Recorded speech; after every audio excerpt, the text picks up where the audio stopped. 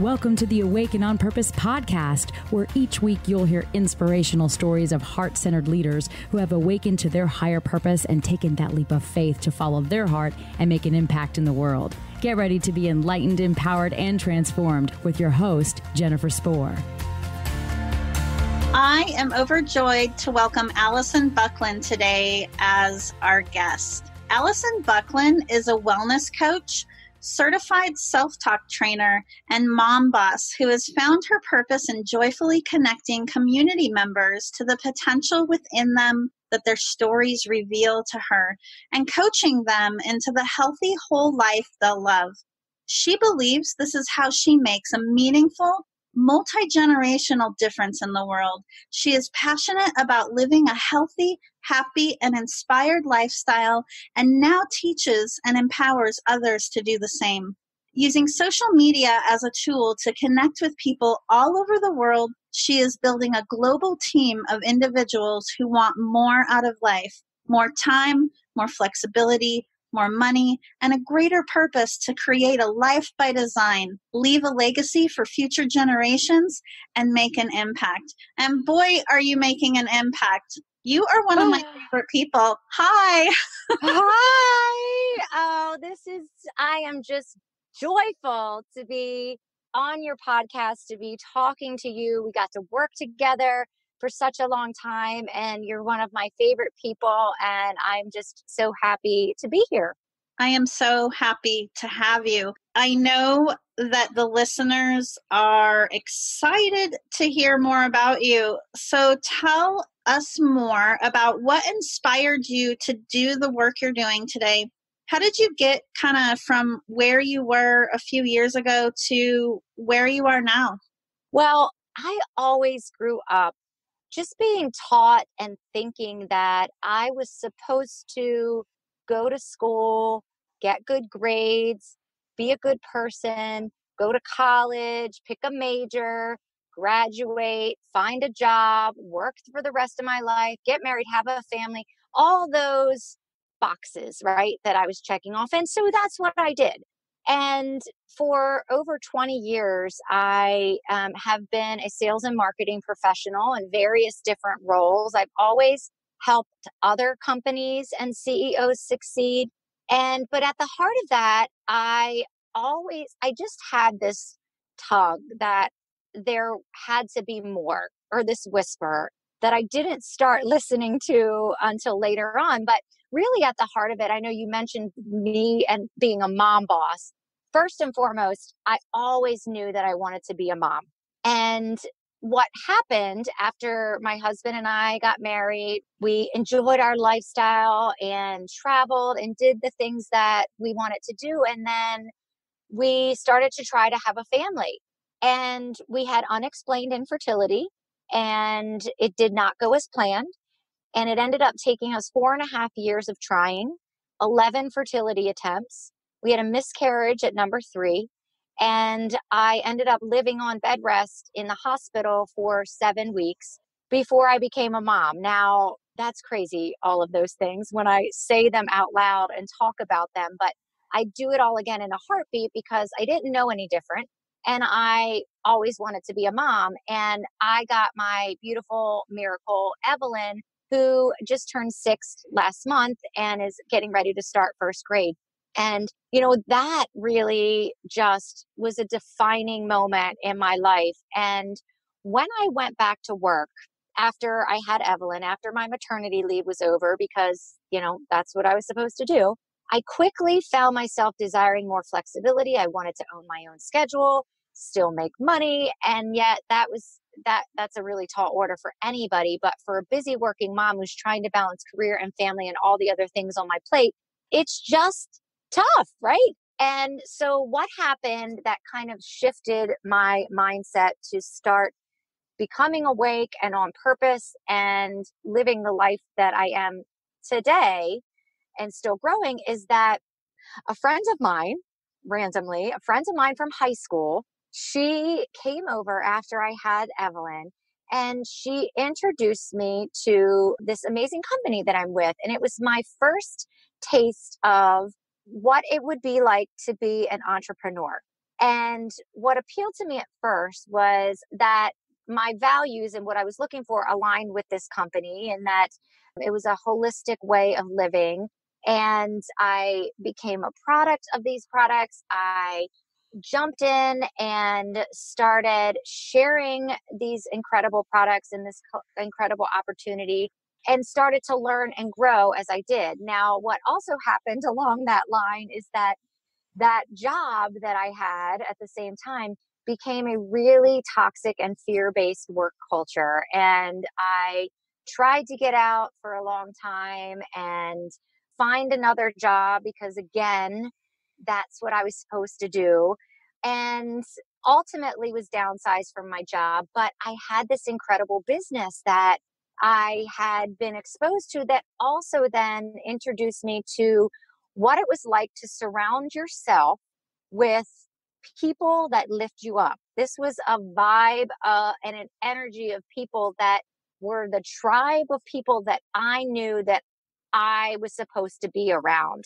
And that's kind of really what ignited my passion for what I've come to learn as my purpose, was just really choosing to not only raise my standards for who I surround myself with, but also to learn to stop tolerating less than what I desired or deserved, such as a toxic work culture, or surrounding myself with toxic people, or choosing what it is that I wanted to do in my life. And so that's really kind of how my journey started. And through building my business, through interacting on social media and meeting people from all around the world, and really finding those people that I vibe with. You know, your vibe attracts your tribe, your energy. I know we can talk a lot about that, Jennifer. Oh, But yeah. that's what really started me on this purpose. And when I started to listen to that whisper and raise my standards and start choosing the things that I wanted to do in my life. So, yep, that brings me to where I am today, I guess. Still learning, of course. So many people, and I was once in that place too, think that they have to settle for the cards that they're dealt, right? They think that they have to just make do with the work environment that they're in, or they think they're too old, it's too late, or they're not good enough to do anything else. What was the switch that actually flipped for you, right? Like when was the moment that you decided that you actually had enough, or when was that moment that you actually gained that self-awareness? It was when I found my voice. Or really, it's when I recognized that I did not have a voice in the company that I was with. And then in that respect, I lost trust. Trust is critical. Trust is earned, whether that's with an employer, whether that's with building a relationship, whether that is in the people that you surround yourself with, your tribe, in all the interactions that you have. So in the job that was in, I had been there for, I don't know, 6 years or so at the time, and I'd been a top performer, and I loved what I did. The products and the service that I offered really aligned with my values. But I was at the job. We had new leadership come in, and they were changing the job roles. And they asked me which one I wanted to do. And so I thought about that and selected and shared with them the one that I wanted to do because it aligned with what my heart was leading me. And then found out that I was doing the other job.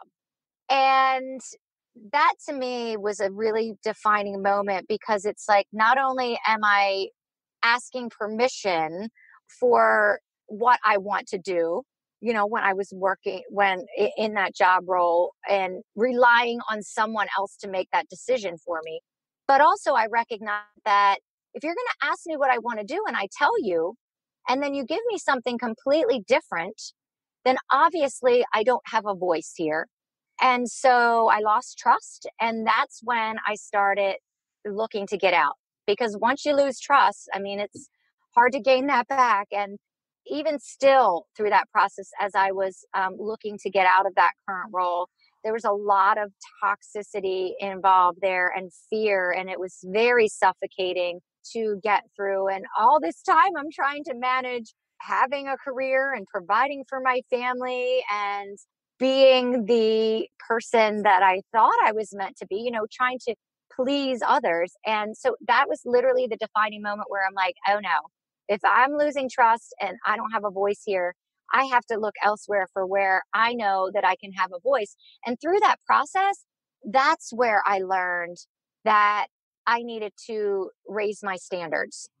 What you said about trust and a little earlier on about values being aligned is so important, because our work isn't separate from who we are. Our work and in every other area of our life is a reflection of who we are, right? So if we're not in a job or a career that is in alignment with our values and our strengths, and especially if we don't have any trust, then inevitably we're going to reach a breaking point. Yep.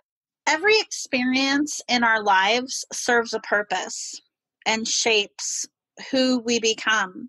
What experience in your life do you feel has been the most significant in shaping who you are today? Oh my goodness gracious. There's been so many experiences, defining moment experiences. And oh, goodness gracious. So, defining moment, certainly my fertility journey, because that taught me that if you are steadfast in your belief and what you want, and you keep going no matter what, that ultimately you're going to be successful, that you're going to have what you want and what you desire. And so that was a critical defining moment. I think in another defining moment, which I will share with you, really happened over the course of about a 2-year time period, where I went through quite a lot in a short period of time. And that taught me resiliency and trust and faith. And some of the things that were included in that 2-year or so time frame were losing my aunt, who was like another mother to me. And she, after a 16-year battle with breast cancer, and she was just a light to the world and someone to emulate. And I just adored her. So I lost her. And then the next month, my mother-in-law, who's another person who is just light filled and just does so much for others. These are very influential people in my life. She was diagnosed with high risk acute myeloid leukemia and had a 5% chance of survival. And so navigating that, she's doing amazing now. So she's come through that, but navigating that fear and that stress, and also navigating that with my spouse, who this is his mom, that was also had an emotional toll on me. This is along the same times that I'm going through my job role changing and losing trust in my employer and this toxic work culture that's suffocating. And at the same time, my husband and I had also decided to try to have another baby. We had 2 frozen embryos that were left. We used one of them that November, and that did not work out. And through that process, this was toward the end of 2016, I pretty much lost it. Like, I refer to this as like a breakdown, a breaking point. I mean, to the point where I had suicidal thoughts. I was not in a good place emotionally. I was able to work my way out of that through a consistent routine of personal growth and development. It's called the Miracle Morning, where I'm actually going through a challenge right now and doing it. It's just been a consistent practice through meditation and positive self-talk and visualization and reading and diving into personal growth and development to help bring myself out of that. But that wasn't the end of my defining, I guess, time frame. I ended up, somebody close to me that I was mentoring went through a horrific decision that she had to make that didn't align with myself. So I had to distance myself there from that relationship. I lost all my pets. We used my 3 cats that summer. I was put on a performance plan at work. I had to call HR. I mean, it was all these things, using our last embryo and that not working, and the hope that moving forward that held. And then, having through kind of the end of that process, having somebody that was really close to me in my life that I realized was toxic. And then kind of uncovering some of the limiting beliefs that I had about myself and the people pleasing tendencies. And life's a journey and we're all learning as we go. So making it through that process and maintaining and staying true to my values and my strengths, which I now know one of my strengths is positivity. I've always had that, glass half full mentality and being faith driven and finding a positive reason for everything and knowing that God isn't having me go through this journey and these things if there's not going to be a lesson in all of them. And so my lesson from that whole journey, which really, I've just started to fully come out of quite recently, actually, is that, there's a lesson in everything. And, God does not put something on your heart if it's not meant to be served. It taught me that I am resilient and that I can do anything I put my mind to. And also, in part of that journey, it's to focus on the simplicity of what is within my control. And that's really it. Well, beyond the lessons, you're now already sharing a lot of that wisdom and helping other people on their journey too. And that's really what it's all about. It's hard for us to understand, to truly value what it is we want without experiencing some level of contrast. Yes. And during this process, I mentioned personal growth and development. That was a key factor. But the other key factor, which really awakened me to uncovering what my purpose is through my own personal health journey. And I started that. I'd gotten to a place where I just did not feel comfortable in my skin. I had body image issues that I had learned through, my upbringing that had led me to disordered eating habits that I had. As positive as I am, I didn't really like myself.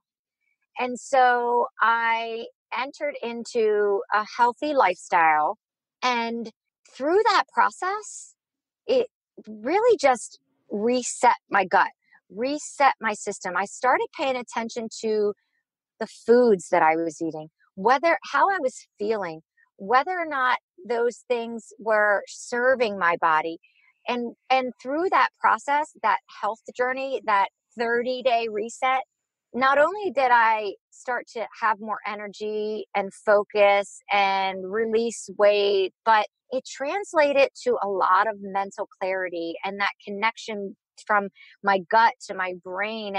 And I learned that if this is helpful to me, then I need to share this with other people. And not only through that process, but also at the same time, growing a business around coaching others into their healthy, whole life that they'll love. I was able to uncover that it's a combination of things that help. Yes, it's the lessons that we learn, but it's also taking the lessons we learned, as you just shared, and telling that to other people so that they can have a solution. The same solution that helped you can then help other people. So we can't keep quiet about the things that have served us.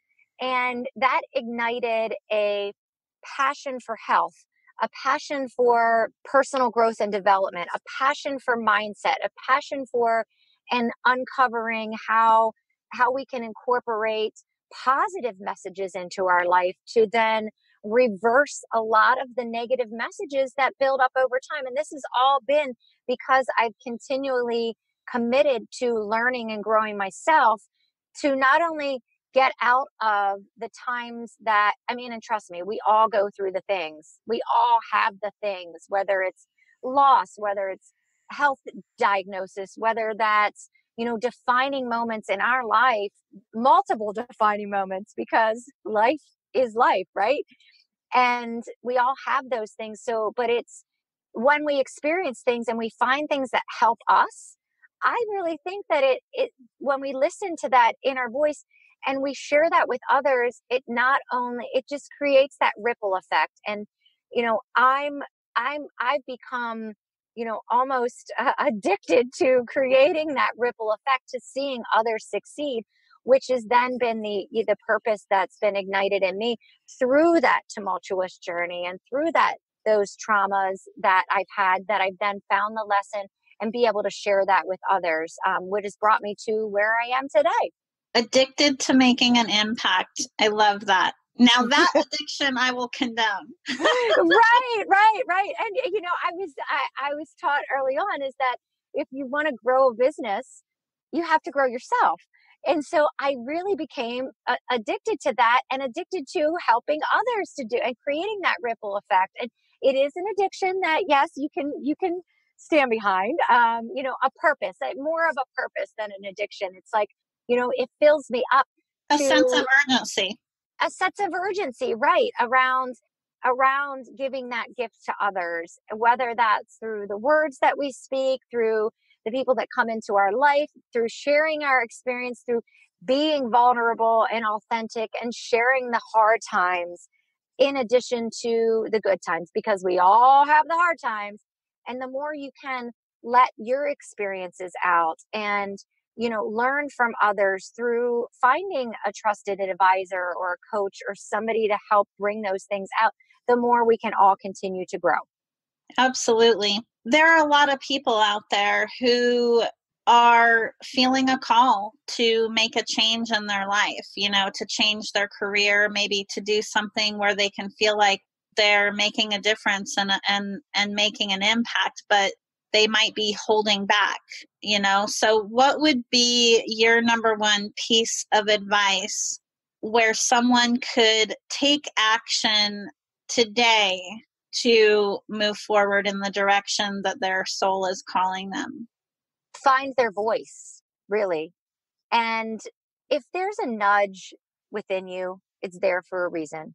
I think that if somebody has that inner voice or that intuition, it's there for a reason, to pay attention to it, to, even if it's just the simplest step, for journaling, for writing it down, writing what you're feeling down and out, sharing it with a trusted advisor, sharing it with somebody, or just, because the more we hold on to things, that inner tug that we could suppress because maybe our inner voice or the things that we've learned are telling us, oh, you could never do that, or you're not good enough for that, or who do you think you are to think you'd be able to do that, or you're not worthy of doing that. All of us have that inner voice that I mean, quite frankly, we wouldn't speak to anyone how we speak to ourselves, and what we say to when we talk to ourselves, our inner voice, is a lot of the times the things that is creating those negative things that go to work to not serve us. So if somebody has a call, I really think that it's important to let it out, because the more you hold that in, the more resistance that you are creating for yourself, for your life, for your future. And there's definitely this is a huge world we live in.